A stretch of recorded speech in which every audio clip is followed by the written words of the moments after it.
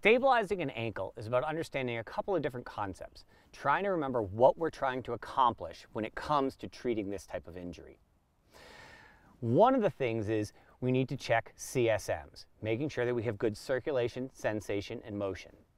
The other one is building a supportive device that's going to allow your patient to walk out of the woods. And the third is thinking about what kind of motion we are trying to allow and what kind of motion we're trying to restrict. When a patient gets an ankle injury, it typically happens by the patient's foot moving in or out. That means when we stabilize this, we want to restrict that type of motion so that the foot doesn't go side to side, while allowing it to flex and extend so that the patient can actually walk out of the woods. Remember, whatever you're going to build here has a lot to do with what it's going to take to get your patient to move themselves out of the woods.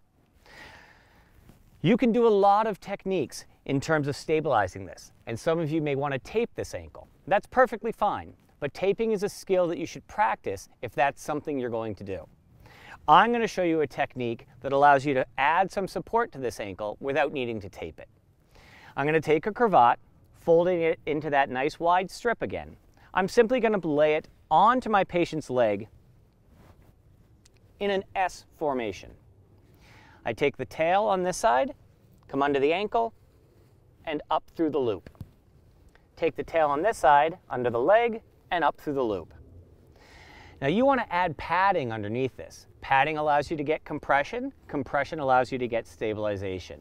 I'm leaving the padding off so that you can see how this is going to work. You then continually tighten down these tails, making sure that you do it evenly and adjust it, moving it to where you need it on the ankle to provide that support.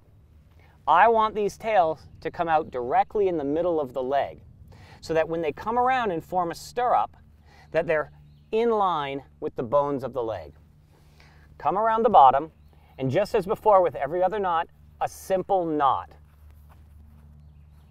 I can then put my patient's shoe or boot back on, and that will allow them to get out of the woods.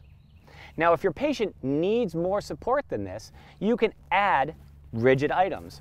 Again, you could use a malleable splint and place it like a stirrup over the ankle, using that same S technique to secure this on, as well as a few more ties.